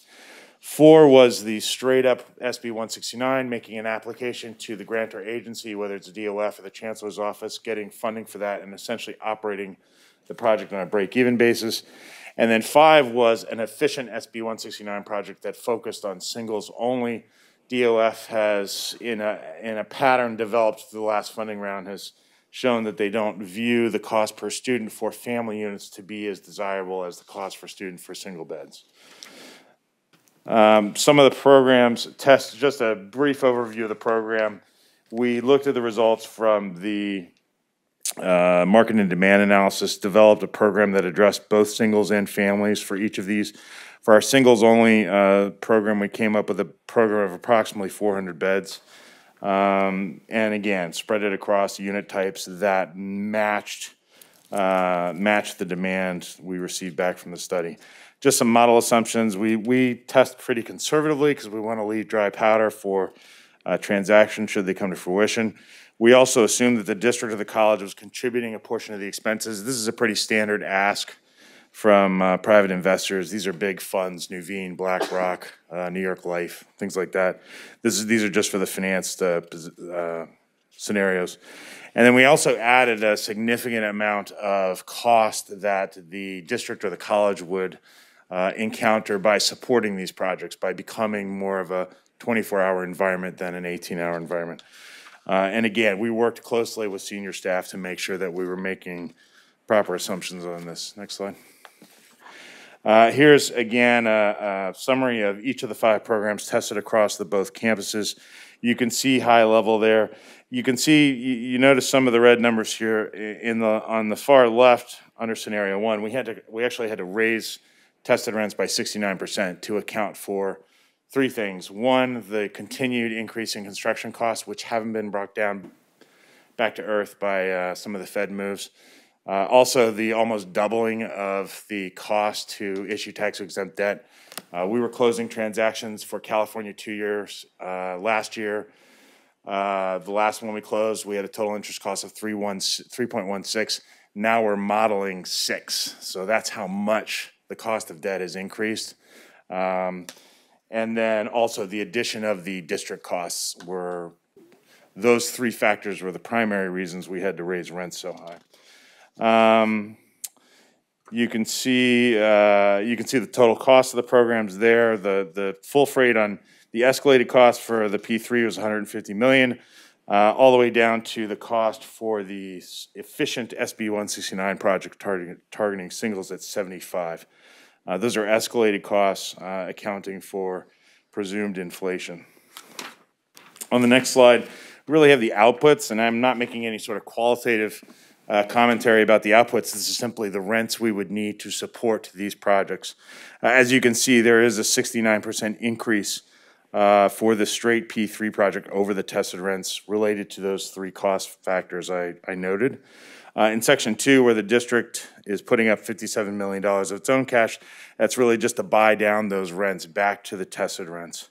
In scenario 3, where we added some additional debt and made the program more efficient, we do see a significant decrease in the rents. However, we're still not back to tested rents. On the SB 169 case, you can see that those rents are fairly competitive for the mixed program. However, these types of rents are not going to score well against DOF's criteria, which establishes a rent ceiling. So we'd have to reconfigure that program a little. The same with the singles only program in 5. We'd actually get rid of those studios and go with the other 2. But that would be a reasonable submission for the next funding round for FY23 due at the end of October. The next slide for operational performance, it gives kind of a summary of the cash flows of each of these scenarios. Again, the residual cash flow for number 1, the $33 million, which is on the left towards the bottom, that's great. That's residual cash flow that's coming back to the district as at-risk ground rent. However, it's built on the backs of your students. All 3 of the P3 scenarios cash flow and continue to cash flow. The SB 169s, you'll see negative cash flow there, and that's primarily a result because we're escalating district costs at 5% and we're only escalating revenue at 2%. So eventually it's going negative and we're getting negative cash flow. So we would have to address that as well and ensure we started off with enough revenue to carry it through its life and not be a burden on the district. The district did some sensitivity analysis on the P3 rents. Again, we need a significant amount of rent to make the P3 projects work. So some considerations going forward. You know, all the rental rates that we tested on the P3 side were significantly above market, and you can make your own judgments as to whether or not they satisfy the goals and objectives of the district and whether or not it's worth the district's time and or credit to sponsor a project like that. However, the SB 169 scenarios do show merit and probably deserve further consideration. And that's about it. And then next steps, you know, further refine and explore the SB 169 approach. Come to agreement with senior staff about what a responsible rent structure would be that would not only properly operate and recapitalize the project, but reduce exposure in the future to the district and or the college. And really to be very responsive and work with you on devising a plan for a submission, if not in the FY23 funding round, then in the 24. Okay. Are there any questions from the board members or comments? Yes. Trustee Jamal? And DJ had a question too. Thank you for that. Well, that was sobering. I mean, let's just cut to the chase. I didn't see very many good options that were presented to us. But let's step back for a second. And I'm sorry I missed last month's live session, but do you feel that there's a demand for this kind of housing? For student housing, for quality, affordable student housing, of course, yes. Okay. But at rents that make sense for students. Right. And then under the various the models you presented, all the P3 models and the SB 169 models, what is being done around the state? For the last 2 years, we've been involved in pretty much all those transactions at Orange Coast College, Santa Rosa Junior College, and Napa Valley College. In fact, we are probably going to market and pricing for $115 million worth of private tax-exempt debt for Napa this week. We did also receive $31 million from the state from the last funding round for SB 169. That was a transaction that had to close because that's the way it had been struck. OCC is 99% full. I think many would consider it a success, although it does have its problems. No project's perfect. It also experienced the full brunt of COVID-19, so there was a lot of financial distress. Santa Rosa Junior College is under construction. We'll deliver in the fall of 23. Between the time we selected a development partner for a P3 there and the time we closed, the construction cost doubled. Right. So it was a massive value engineering exercise. We were still able to close it in an environment that was extraordinarily accommodating. That was the 3.16%. So we were able to give back a lot of value to the college and mitigate some of that cost expense. Napa was just a slog, and it is highly leveraged, but it's got basic real estate oomph to it. There's a lot of attraction to that size deal in that part of California. It's got a lot of credit worthiness to it. So we've really experienced the gamut. We're hoping that the markets prove out our optimism for Napa, but again, that project started 4 or 5 years ago and has just been. Well, let me ask one more question, because you're not selling it tonight, that's for sure.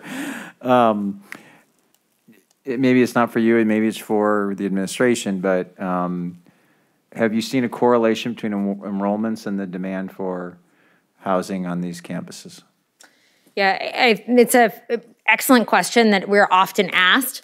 When push comes to shove, the reality is there's not an ability to directly correlate one to the other. There are countless factors that go into a student's decision-making process, and housing is among one of those factors. And so institutions don't generally tend to collect all that data that articulates that, so we can make a direct correlation. However, we will say that we see often that institutions in certain situations do see at least a stabilization of enrollment, but we never want to make that assumption that it's directly correlated because we don't have the explicit data to illustrate that. All right. Thank you. I think, so when this first came to fruition and thought, for me, I know was a big aspect of it was housing for our veterans and homeless. So obviously having rents that are affordable is a big part of what we would like to try and accomplish. So I think Trustee Jamal put it right. I think it's going to be up to administrative staff working with you guys to figure out how can we do that and be affordable for not only for us, but our students, especially those groups. So I guess part of that is there additional funding from veterans organizations or homeless action, things like that? Has that been looked into? We've been looking at a specific program that is pretty well established in the student housing business, which is this 501c3 program, which bases its residential eligibility on a set of IRS guidelines. So they have to be students of the college or they have to be faculty and staff. So it's very difficult to sort of intermingle those kinds of funds with other debt. I am experienced in affordable housing development in the state of California, and I will say that some of the sources and uses for projects start to get pretty eye-opening, where you can literally have a dozen sources to try and cobble together enough money to make the project feasible. So if veteran housing or homeless housing is something that you want to specifically address, we can certainly speak with your staff about those. I wouldn't, unless you're talking about homeless or veterans who are students of the institution, I wouldn't consider them for this specific project type. Oh, yeah, certainly students only. Yeah. They have to be enrolled students to be eligible to. Yeah, and as you said prior, and I think which is on everybody else's mind, but the rents have to make sense and they have to work and they have to be a benefit for students, and that's what we're most focused on. Thank you. Trustee Whitway. Yeah, can I ask you, I'm so surprised that you just said this, that somebody thought that we would give housing to non-student? Oh, yeah. What? I got nasty emails after our one meeting where we discussed it. Well, I'm surprised I didn't then. Does Orange, OCC, do they offer housing to non-students? Well, I will say that in the tenant waterfalls in that project, the first priority is on OCC students full-time, OCC students part-time, then faculty and staff, then visiting faculty. Oh. But if the occupancy were ever to fall to a point where it would start to jeopardize the coverage of the debt, they could open up the building to students of other colleges or faculty from other colleges. They would have to meet an educational purpose. It's possible that non-OCC students or stakeholders could be living in there legally, yes. But I don't believe that's the case now. Okay. Right. Marsha. Can I ask you, what's the square footage of the smallest unit? The square footage? Let's see.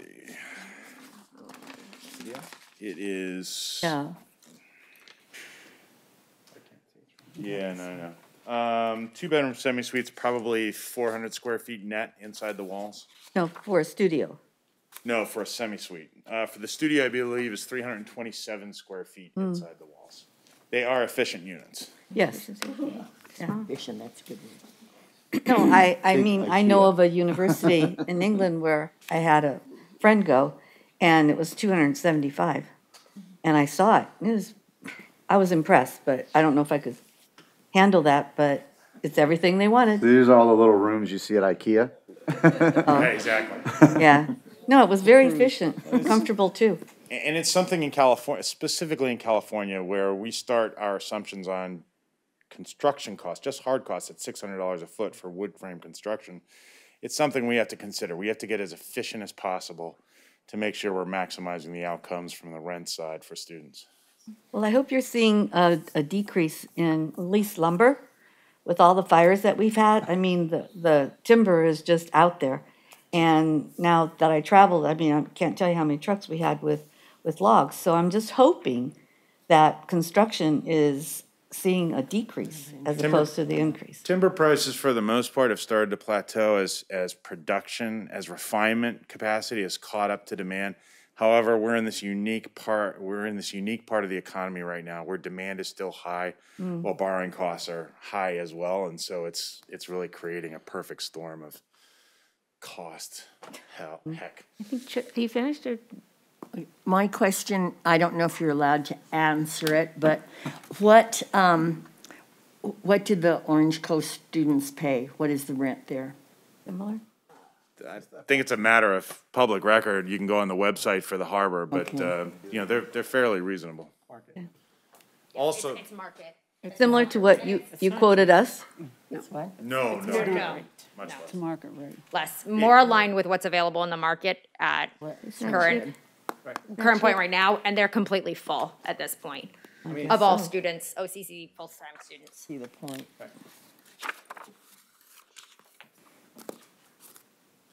Just one more time, you said it was less. They pay less than what you quoted here. Oh, yes.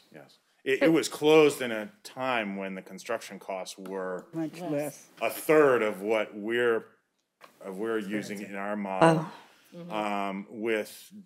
With the price of debt, that's probably 70% of what we're underwriting here.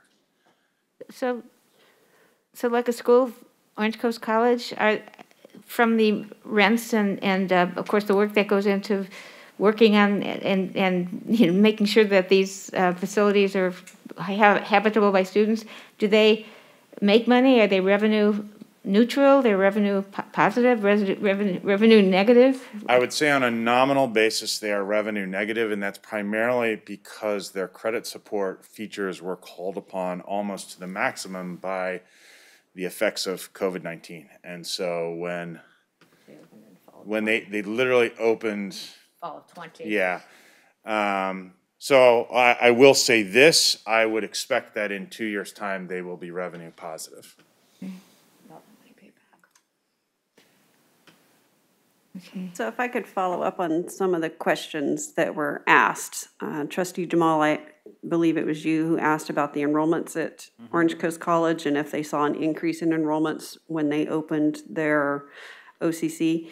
Looking at the coast... Or the other way, or if higher enrollments mean a higher demand for the housing. Right. So just looking at the Coast District in its entirety, they have seen a 19% decrease in their FTES since the fiscal year 2018, 2019. So we're not seeing that it is even keeping them neutral. I mean, as a district, we're down 11%. And so they're down 19%, even more so, even with housing. And then I think the other question on what are their rates are at market rates, which is what Ted said. And if you remember, the rates that we tested and the rates that we did our financial analysis on that you saw tonight were well above market rates. So as we mentioned, the P3 rates are about 69% above the tested rates, and the tested rates are anywhere from 50 to 60% above market. And on the SB 169, the rates are even higher. They're about 80% above market. So we're doing a feasibility study on the tested rates that we did, and those tested rates are well above what the market rates are. So in order for us to get affordable housing, at this point, I don't know that we would be able to do a P3 option in order to make it affordable for the students. The only thing that we might be able to do would be the SB 169 option. And when you do that, then all of the beds have to be for low-income students. And then at our next meeting in August, we can go through what all the requirements would be in order to qualify for a SB 169 grant for the construction, because they are lengthy. One of the requirements is that the students have to be enrolled 12 units for both semesters and that they be housed for 12 months. So not just for fall and spring, they have to be there for 12 months. So that's a big shift in kind of how we work with our students. Not all students go in the summer and may not be here in the summer, but we would have to provide the housing to them for 12 months. So, but we can bring all of that next month with what the SB 169 requirements are. We have time because new applications, Chancellor's office won't be accepting them until October 31st, 2023. Oh. So Halloween? unless they change, that's the way the code reads right now, but they may try to bump that up to October 31st, 2022. But the way it's in code right now, it's 2023. Okay, Trustee Sorry, Trustee Jamal. I'm not trying to lengthen this out. Yeah, I'm looking at the harbor rates and they're, I wouldn't say they're student rate housing.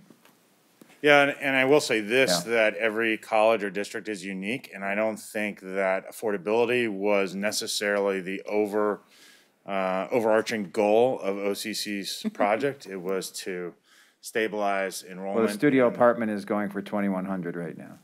Yeah, and like I said, I think OCC had different objectives.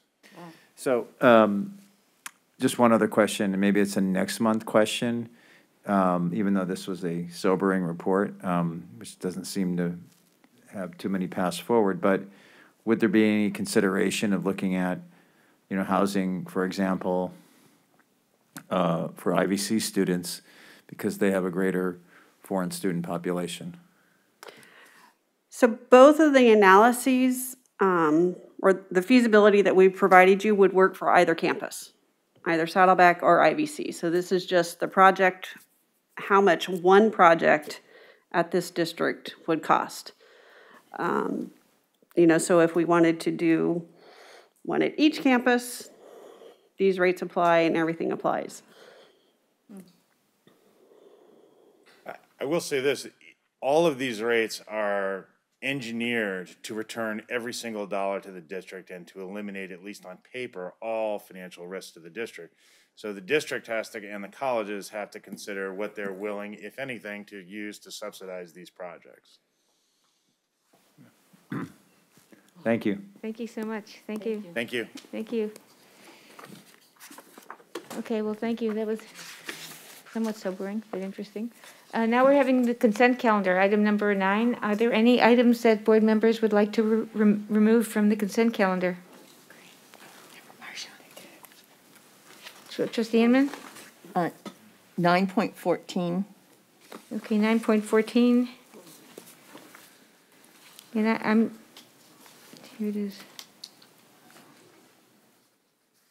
Anybody else?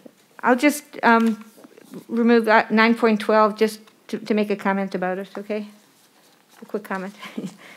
So is that it? Trustee? I just have some questions on, You have to remove it. 9.7. And, yeah, I think that's the only. Okay. Yeah. Okay. Okay, so now we need to I vote. move the balance of the items. Okay, thanks. Is there a second? Second it. So trustee Jamal moves the balance of the items and trustee Jay seconds. Please vote on this item now. So the item passed unanimously with a 6-0 and a trustee advisory vote of yes. And I was just going to mention number 912 because I did mention this in a speech I made a few days ago, that we have the learn to earn problem for students at our colleges. Money that we receive from the HERE funds, we're actually able to donate laptops, Chromebooks, and iPads to students who complete these programs. And these are students that are disadvantaged students and students with equity, according to SEA guidelines. So I'm proud of this, and it's a good thing to talk about. So is there a motion and a second for this? So moved. So moved, trustee. Second. Okay, a motion and a second, and now we vote on it. Thank you. Okay, trustee Pendergast made the motion, and trustee Jay, did you second it? Yeah. Trustee Jay seconded, okay.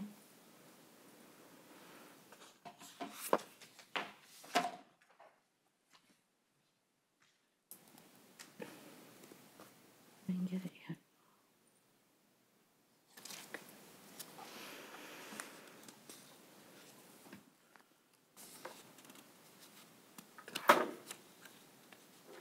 Okay, the motion passed 6-0 with the student trustee advisory vote of yes.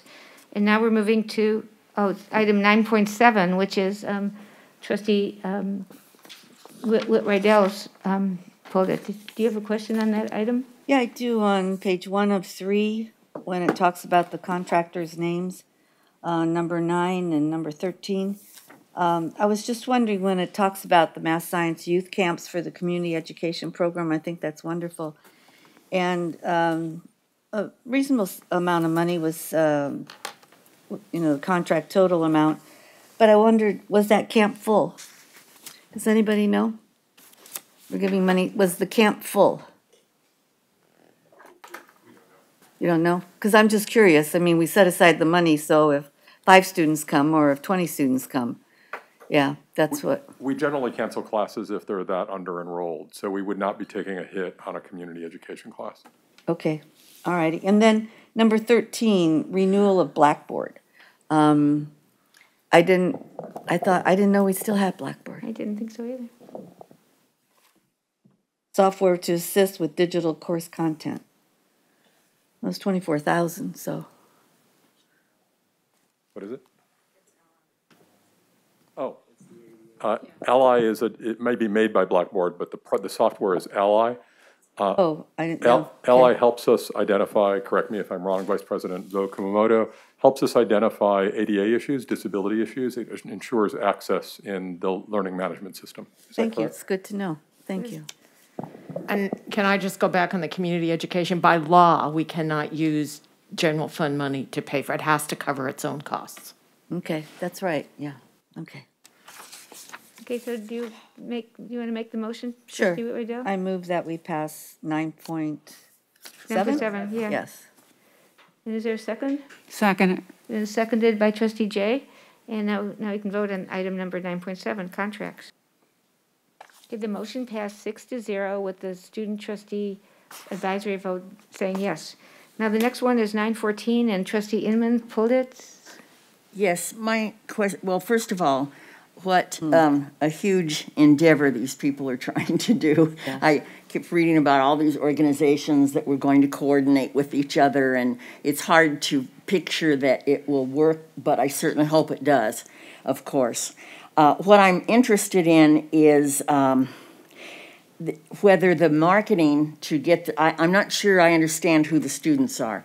Is any of the marketing internal within our campuses and our immediate communities, or is it all external? What caught my eye, because I've been involved in prison education, what caught my eye was the part on page 68 where it had the sheriff and the men's and women's jail, et cetera, James Music and Theo Lacey. So is this group going to go to these facilities and help people, or does anybody know what the point is? And I guess it's really marketing, and then how does it work? So this is a very complex multilateral consortium, and our role in it, Trustee Inman, is primarily as the training center. So we are referred folks who go to a one-stop center and who are looking for new training and employment opportunities and may be referred to us because they're in our service area and or because we have a program of interest that is appealing to them. The marketing, I would expect, though again, this is not our role, would be external as you have defined it, though in that our students are also members of the community, they may also receive some of that marketing. But again, that wouldn't necessarily be helpful because they're already in those training programs that we hope will be remunerative for them in the long run. Did I answer your question? I think so, yeah. Thank you. Okay, so Trustee Inman, do you want to make a motion to? Okay, I move that we pass 9.14. Okay, is there a second? I second it. Okay, Trustee Inman makes the motion, Trustee Jay seconds it, and now we can vote on this item.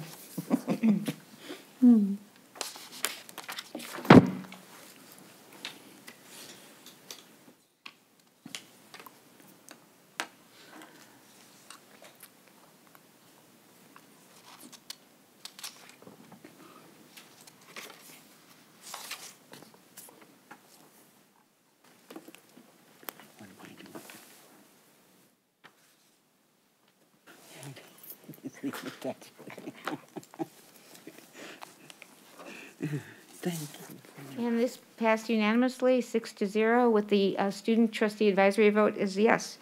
And the next item is 10.1, 5-year construction plan, and there's initial project proposals and final project proposals, IPP and FPP. So is there a motion and a second? So moved. Trustee Jay makes the motion, and Second. Trustee Inman seconds it. Are there any questions? These are six different projects. So can we vote on it now? Mm-hmm.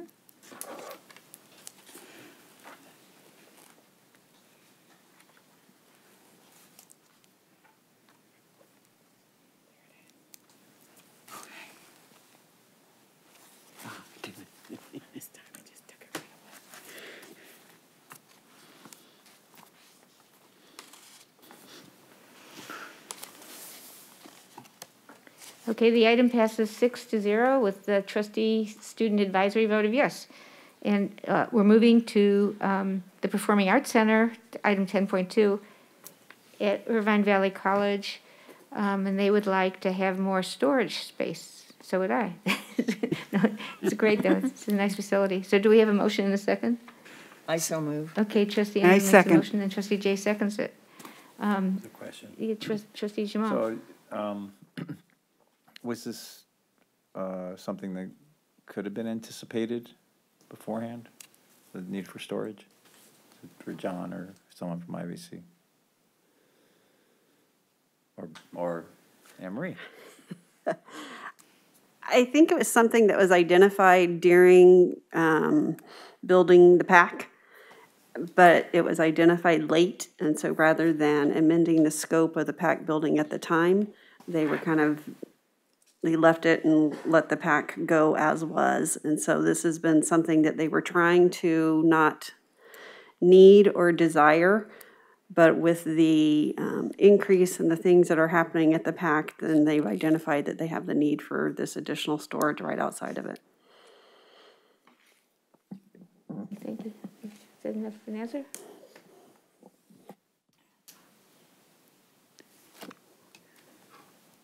Okay, so are there any other questions or comments? Good idea. I move the item. Okay, Trustee Prendergast moves the item. Is there a second? Second. Second, okay. What? Oh, it was, okay. Okay. Yeah, okay, so now we can vote on it. Thank you. And I think, you know, performing arts areas always need additional storage for all the props and everything else.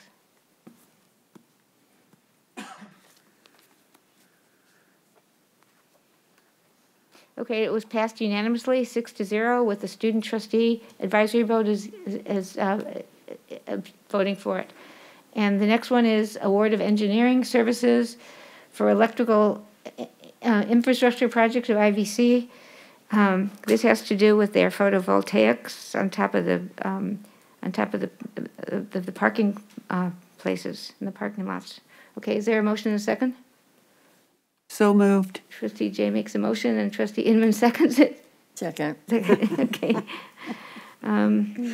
So these are a really good idea to environmentally, and plus they do give some shade for the parking for the cars.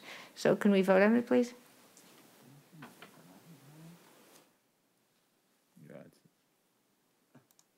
What's that?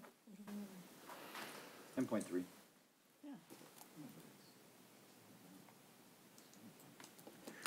It's not just the parking. Yeah. It's beyond that. No, I know that, and for the saving of energy, for the saving of climate change, for everything. Thanks.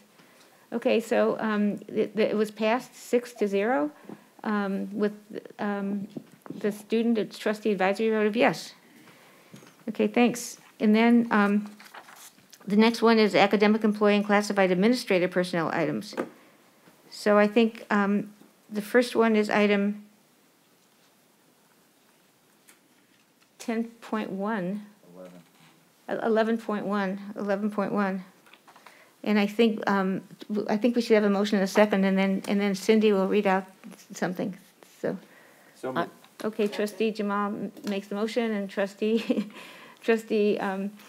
Whit Rydell seconds it, and Vice Chancellor Viscachill is going to read out something right now. Thank you. There is a contract associated with this agenda item. So in compliance with the law, the position for this contract is Acting Director of Learning Assistance. The employee name is Jennifer McConkey. The contract dates are July 11th, 2022 through June 30th, 2023.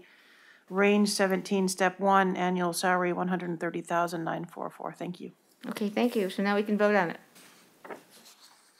And it was unanimous, 6-0, with the student trustee voting in favor of this item. The next item is 11.2, classified personnel items, and have to mention that there was somebody retiring, Kathy Greeno, works in the district office, a payroll specialist who is retiring after 21 years and 11 months. So we thank her for her many years of service to our district. Is there a motion and a second? So moved. So moved by Trustee Jay. Is there a second? Second. Second by Trustee Inman. Okay, we can vote on it, please. There it is. Okay, this was unanimous, 6-0, with the student trustee voting for the item as well. And the next items we have are the informational items. So I'll just read the informational items. There's initial proposed between the district and the POA. There's the initial proposal between the district and the CSEA, Chapter 586, Article 8. There's staff response to public comments from the previous meetings, Saddleback College CTE report, retiree OPEB trust fund report, facilities plan status report, and written reports. There are 3 excellent written reports from the chancellor and the 2 college presidents I recommend to you with things that are going on. And then I'll ask if there's any oral reports. So Trustee Chancellor Kathleen Burke, are there any other comments? I'd like to go last. You'd like to what? I'd like to go last You'd like to go last. Okay, great. I want the final word. You want the final word. I saw your name on the, on the personnel item, but I didn't bring it up again because we already talked about it. So I didn't want to beat it dead, say over and over again. Okay, Irvine Valley College, Dr. John Hernandez.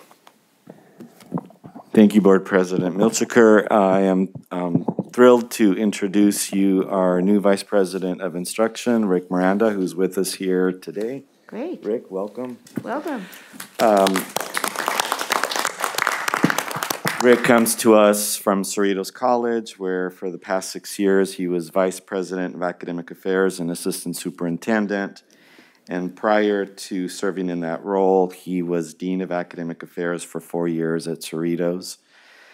Prior to that, he served as a professor of biology for Taft College. He's a seasoned administrator and looking forward working with Rick in the years to come. And I also just want to extend my appreciation to Dr. Irene Malgrim, who we were able to lure out of retirement to serve a short stint during this spring and summer, and just want to appreciate and thank her for her leadership. Okay, thank you. And he's got to be good if he's a biologist, a fellow biologist. Thank you. Welcome. And the next Saddleback College president, Dr. Elliott Stern. While she gets the last word, I at least can get a word in. And I have a feeling I speak for many colleagues at this table. I want to thank Dr. Burke for her service. I want to thank her personally for taking a chance on a VPI from a college of 5,000 to do this job. I want to thank her for her stewardship, for her chill, deliberative manner. I want to thank her for using a student lens and for constantly and unheedingly using science and data at a time when the world seemed to be going crazy in its lack of understanding of data and science. So thank you for being here during this period. Thank you for your guidance. Thank you for your support and for making our employees and students safe and for making this a great experience for all of us. Thank you, Kathleen. Thank you. Very well said. Thank you. And then the Vice Chancellor for Business Services, Dr. Anne Marie Gable. Thank you. I do have a couple things tonight. So first off, it's my pleasure to announce that on July 8th, I signed an access and option agreement with the Southern California University of Health Sciences.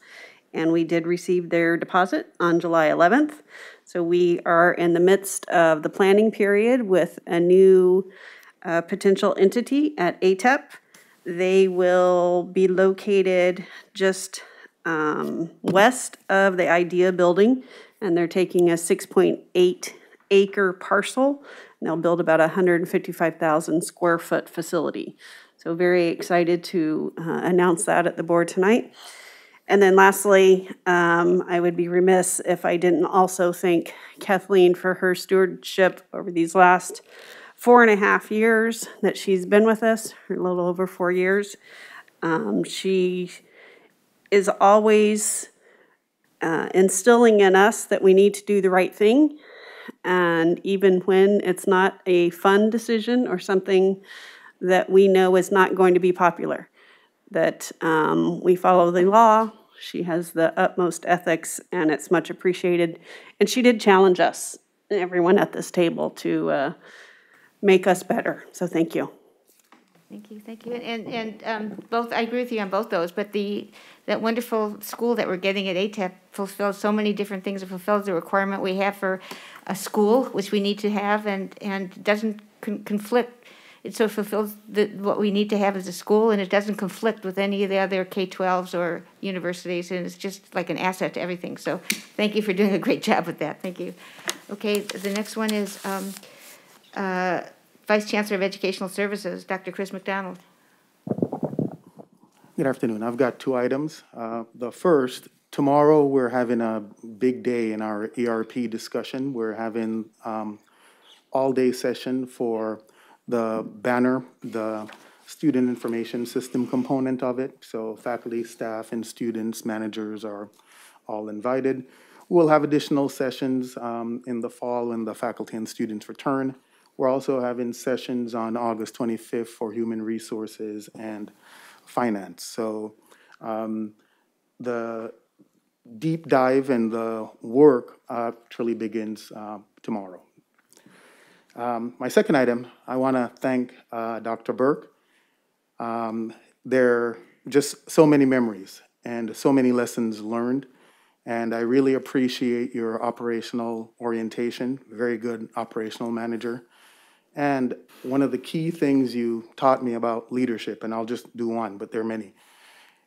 Kathleen one day said to me, you know, Chris, it doesn't matter what you say, it only matters what they hear. And I'm like, what? And I paused. I'm like, wait, it doesn't matter what I say. It only matters what they hear. Very true. And I'll never forget that, because how we communicate as leaders matters. How we make tough decisions matter. But getting the word out, trying to be in touch actually matters. So I just want to thank you, Kathleen. You've done a lot for me. You've done a lot for this district. You've done a lot for our community, and we really appreciate you. Yeah, thank you. Beautiful, beautifully said. Thank you. And the Vice Chancellor of Human Resources, Dr. Cindy Viscacho. I have one item. Dr. Burke, I'm a better administrator for having served under your leadership, and you have assembled one of the finest executive teams I've ever worked with. We respect one another, we listen to one another, and the district is better for that leadership team that you have put together, but mostly we're better because of all that you've brought to the position of Chancellor. Thank you. Thank you. Beautifully said as well. Thank you. Okay, Dr. Burke. And now my turn. Your turn. Yeah, I'd like to start by thanking the board for your faith in me, for hiring me 4 years ago and taking a chance on a college president, stepping up into a leadership role with a board of trustees. I have felt your support, and I appreciate it deeply. And now to the faculty, the staff, and the administration, all these people assembled before you. You all know my first priority is students. It's always students, and that's the first thing you hear from me. I even change written communications to make sure that students come first, because words are things, and the order that we put them in matters. And so, as a team, first of all, I deeply appreciate everything all the kind words you've said. This is, to the board, the finest team I've ever worked with, all of them. Everyone in this room who supports students and does what needs to be done every day. And I know the board knows that, but it's still important to say that and to acknowledge their time and their dedication, particularly over these years of the pandemic that have challenged all of us to be better and all of us to think about how we can improve our work with students and for students. Things will never be the same, and I know you all know that.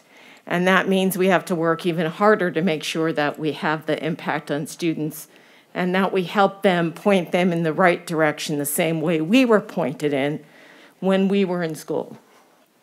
So I leave you, I thank you deeply for that work because it's important to me.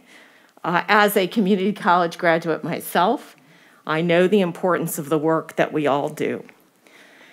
And I leave you with two thoughts. One I heard just last week. A father told his daughter, she was a differently abled young woman, never let someone turn your sky into a ceiling. So I leave you with that. And I leave you with one other thing for those of you who ever watched The West Wing. And I love The West Wing. Whenever there was a transition, if you remember it, President Bartlett, Jeb Bartlett, always said the same thing. And I leave you with this for all of us. What's next? So, and now I turn it back to you. Thank you. Thank you. Wonderful.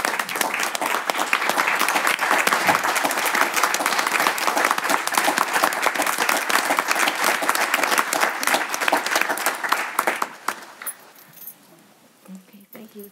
That was really beautiful. Really, I wrote it all down. So thank you. Beautiful. So the meeting is adjourned. Okay, thank you.